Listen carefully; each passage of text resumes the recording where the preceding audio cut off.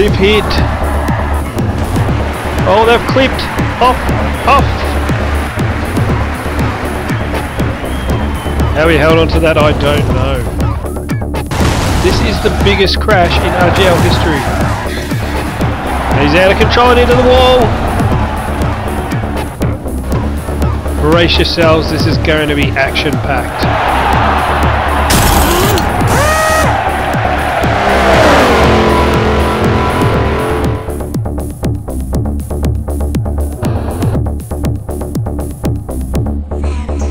Hi and welcome to the RGL Forza Championships for 2013, and it is round 8 of the development series, and this one promises to be very interesting as we bring out something almost the equivalent of the V8 supercar.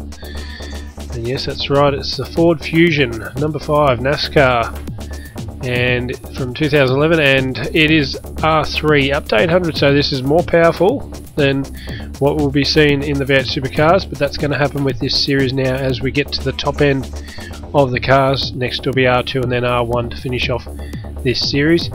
So 729 was the original PI, so a bit of room for drivers to play around with here, and generally people found it not too bad to work with. Again, some similarities with the V8 supercar, making it just that bit easier and keeping the aspiration stock with the car as it comes, and also maintaining a rear-wheel drivetrain. And let's take a look at the circuit, and it is the Infineon Raceway Nascar circuit to pair up the vehicle with the track with 3.2 kilometers.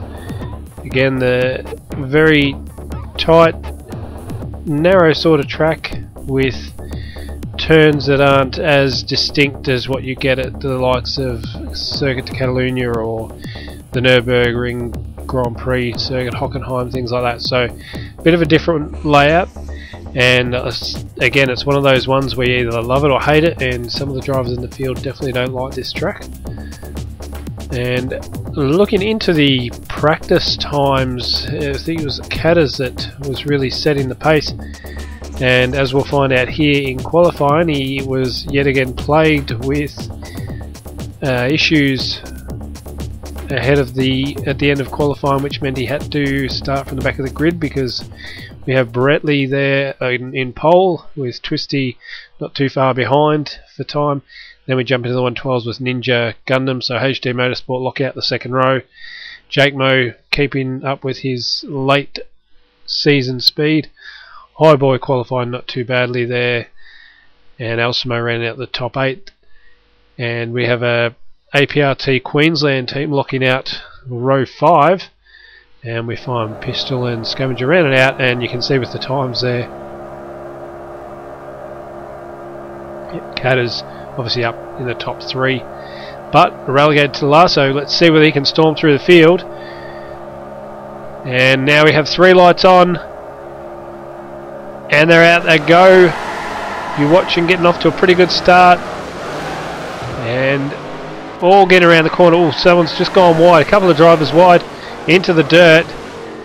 Oh, one car off the track, another one out the background, and it looks like you're watching go for an evasive move.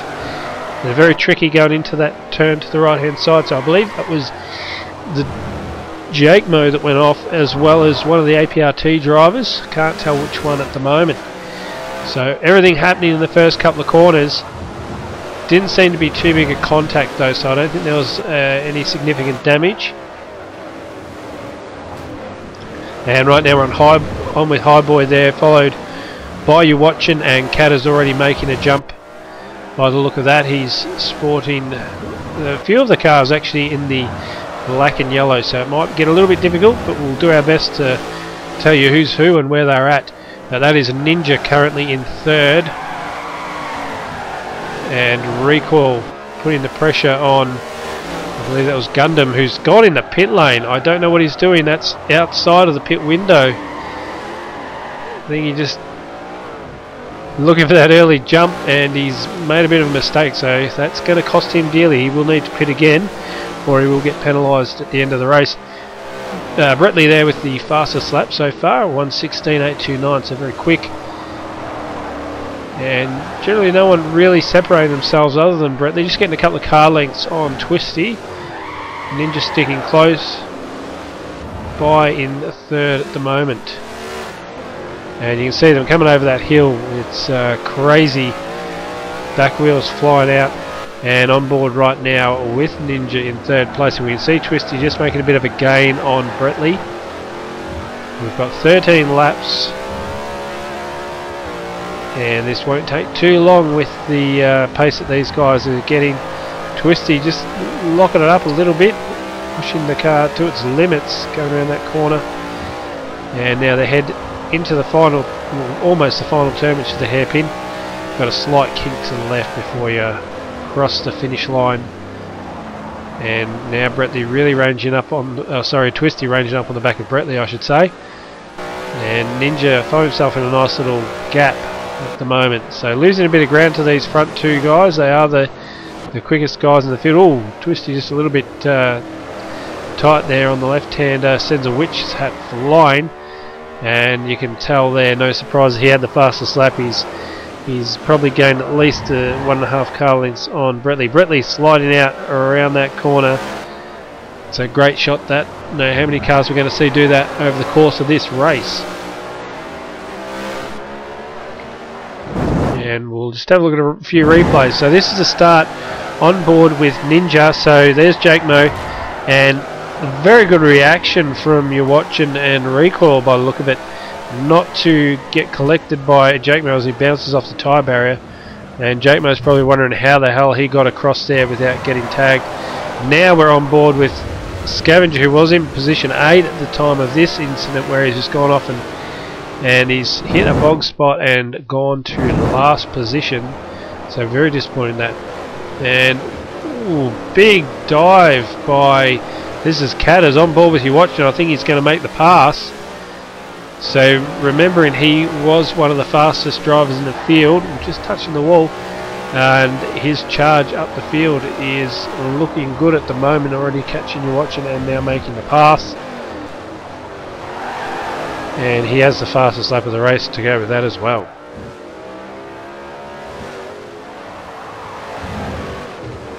So sporting slightly different colours this round. A lot of the drivers opt in to try and go with the more traditional NASCAR livery, and Catters is one of those ditching the traditional SDR livery. So looking at the leaderboards there, no change to the front three runners. Highboy gaining a couple of spots, Catters gaining 7. That'll be due to a couple of pit stops and just pure speed that he's got at the moment with his Ford Fusion race car.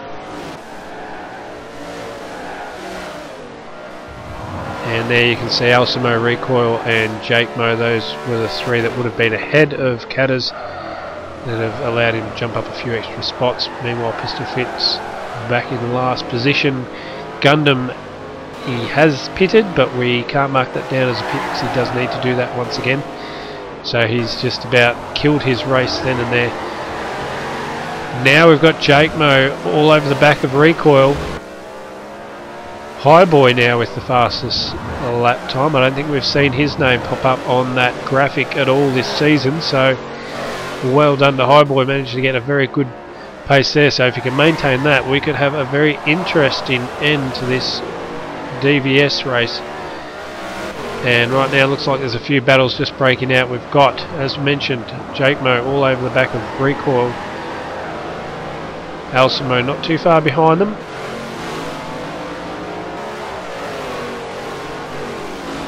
As they pass finish line, we're getting close to the halfway mark.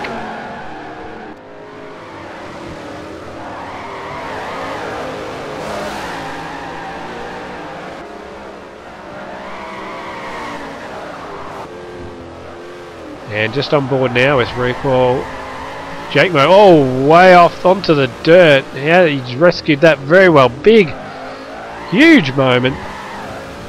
Could have found himself into the wall and spinning around. That would have cost him dearly, but he's managed to hold on. And he hasn't really lost that much ground because of it, which is a pretty good effort. And there you go, you can see, not too far behind Recoil. So he managed to keep the speed up without losing total control of the car. So well done, good driving.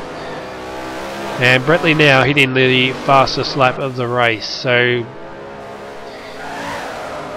going hammer and tong at each other, trying to get the speed out of these cars.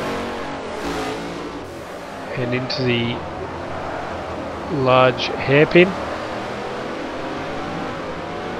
as they complete their lap 5. They'll be on lap 6 now as they cross the finish line.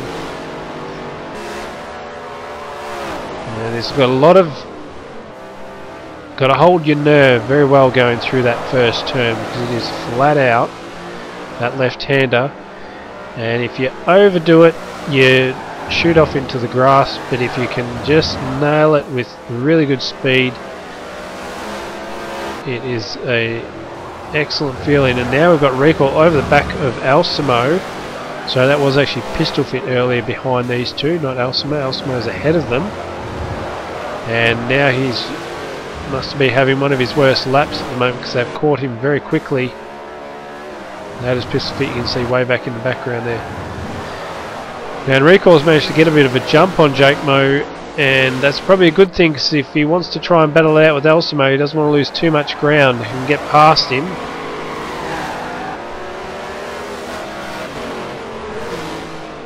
Oh, he's gone in for the dive. Alcimo going very wide, and that's allowed Jake Moe through as well. So not sure whether Alcimo was just conceding defeat or he just stuffed up his entry into that hairpin, but that's given those two guys a very easy pass. And now we're aboard with the front row. We've just heard that 3 of the front drivers are unable to finish the race. That is Bretley, Twisty and Highboy. The other 3 fastest drivers are out of the race. Unfortunate for them, but this really throws a cat amongst the pigeons when it comes to the championship standings. Not necessarily for Twisty, he's pretty well protected. He'd have to have 2 more DNFs really to lose this series, but this puts these 2 guys as potential 1 and 2, although Jake Moe and Recall may factor, but at the moment these guys are the fastest, which is FCR Ninja and Catters, all over the back of Ninja looking for a pass into turn 7, and he can't find his way through, but he might get him under the undercut here. Around the outside he's got it. He had the momentum coming out of there. Ninja went in a bit too deep, and that has seen Catters move up a position, and not, oh, there's Ninja just going a little bit wide, so they're not running in first position just yet.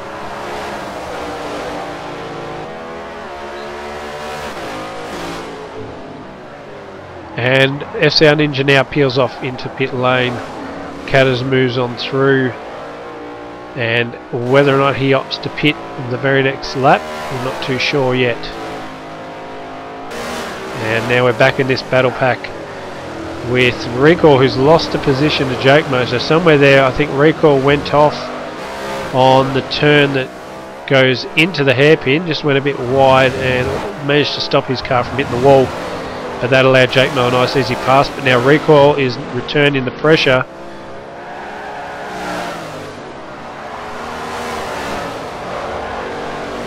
And it's Jake Moe's turn to hold his nerve. So look at that leaderboard now. Catters has gone into the lead. Queensland Rum Runner and Scavenger yet to pit as well. Have made some significant places, but they will drop back a few once they have pitted. Gundam still in position 6. He still needs to pit, which will probably put him back to almost last position. And now that is Catters into pit lane, so we'll get a look at that and see how close Ninja and Catters are to each other at the end of that. And there you can see Bretley and Twisty and Highboy, all 3 of them DNFs, out of the race. Pistol Fit coming in last position, with Go Hard between him and his teammate for Nerd Motorsport in Alcimo. Ooh, Recall, big cut there through that corner. And now let's just take a look at this. That is Catters exiting pit lane on your top left hand screen. Ninja coming around to approach the pit lane straight. And it looks as though Catters is only, he's got it just almost crosses the blend line. Wouldn't want to lose points because of that, but there's your gap. It's not too much. By the time Catters managed to get around the right-hander, Ninja with the warmer tyres has managed to catch up a bit. And there are 3 laps remaining. Can Ninja regain that position that Catters got off him, or will Catters be able to hold on for a win? I think they're a bit too far ahead, these two, of most of the other guys. You might actually find that your Watchin is next best placed out of these ones, and you can just see there in the background your Watchin. So he's currently, once the other two pit, third, followed by Jake Moe and Recoil.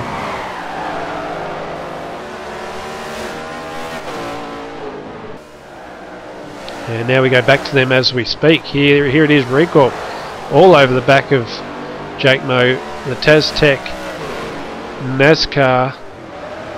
Oh, and he's gone very deep, and Recoil's probably followed him a little bit and wasn't able to make the most out of that.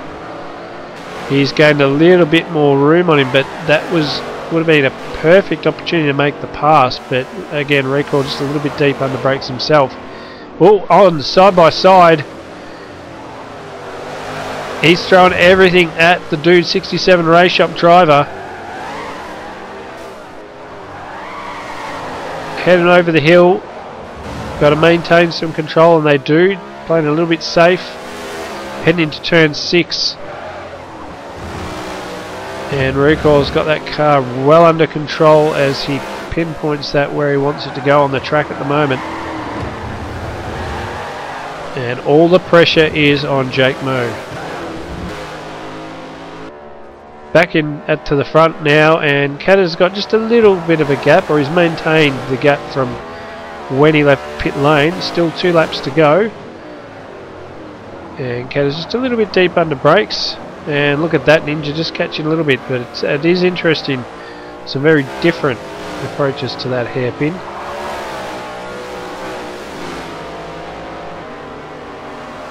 Now 2 laps remaining.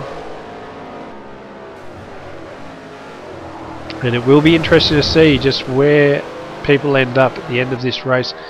The main one that's probably going to suffer the most is Fear Bretley in second. He was a little bit off twisty, and he was vulnerable to a few of the other drivers in the field, and by getting no points at all, even worse. Now we've got Ninja all over the back of Catters, so Catters had a few poor moments in that first sector. Ninja looking to push past, just losing it out a little bit. We've got some great battles here. Got Ninja for HD Motorsport up against Screwdriver Racing, defending champion ex-Catters, and then also we have Recoil for Taztec Motorsport battling out with Jamie. Oh, a bit of contact, a little bit of a tap from Ninja. That's unsettled Catters a little bit, but he's managed to hold on, and he's keeping the HD Motorsport driver at bay. 1 more lap to go. Ninja, he's just been absolutely relentless on the back of Catters' car. Can the defending champion keep his cool? Oh, he's gone a little bit deep there. Ninja up on the side, and he's also lost a bit of traction out of that turn, and he couldn't keep the momentum. This is an intense battle. Catters just a little bit slippery out of there. Ninja looking for some room into turn 6. Squeezes Catters. Catters had to go wide. Ninja looking for a pass now at turn 7. And he's up on the inside, but he's going to go deep. Oh, a bit of contact. They've both gone wide. Ninja is in the lead. He's managed to get the lead off of Catters on the last lap. Catters now, he's not going to take any of that. He's going to try and get that place back. He's worked his way from almost last position to a potential victory. Granted, 3 of our drivers, the front of the field did drop out, but nonetheless, that is racing now into the final chance for a pass here at the hairpin. Catters on the outside. Ninja's managed to stay on. Oh no! Into the wall. There's a collision. Your Watchin's not far behind. If they don't get out, there goes your Watchin. contact. You're watching into the wall. He's rescued it. Catters out of there, and there goes recoil, and Jake Mo Catters a potential first, then a second. Now he has crossed the line in 5th. You watching has won the race. A bit of a Stephen Bradbury moment there, but he would take it. His first win of the season and his second podium in this series. Congratulations. Wow, what a finish. A lot of things have happened there. We're going to show a few replays before we get to the final race results. So this is Alcimo, also on the last lap as all that action was unfolding. He's lost control of the car, into the wall, rolling it. Huge collision with the wall, and that has dropped him back about 3 spots by the time he gets back on the track. Here we go. So there's Catters, and you're watching, he had the momentum out of that corner, and Catters thinking room, and there's you watching, just about got totaled by Catters. And look at this. Whoa, that is brave racing from Recoil and Jake Mo. They could have quite easily hit Catters. So this is on board with you watching. You can just see here, and if it wasn't probably for that wall on the left to stabilise you watching, he may have lost a bit more control. Now on board with Recoil. Look at this. That is a whisker away from a huge collision. Gutsy move, gets himself a podium, and that will put Recoil up in the placing. So you can see there, Jake Mo following in behind Recoil managed to get 4th, so Catters dropping back to 5th. A lot of drama at the end of that. Scavenger with a great place in of 6th, and also the APRT guys getting inside the top 10. Alcimo only just stayed in the top 10 after that collision. Gundam finishing effectively last out of those that finished the race because of the mishap with the pit lane. And there you can see the results now for the standings. Recoil's jumped up. Bretley's dropped down to 4th and lost a fair way off there, but he's battling for 3rd with Alcimo at the moment for the remaining 2 rounds. Catters also not far behind, so a very close battle for 3rd between P3 and P6 at the moment. You can even include you watching in that if someone's to get a bit unlucky. What an end to the race. We can't wait for the next round where we see the Radicals on the Bernese Alps. That is going to be absolutely action-packed electric racing, very fast cars, big open circuit. Thank you very much for watching. We'll see you at that round soon. Bye.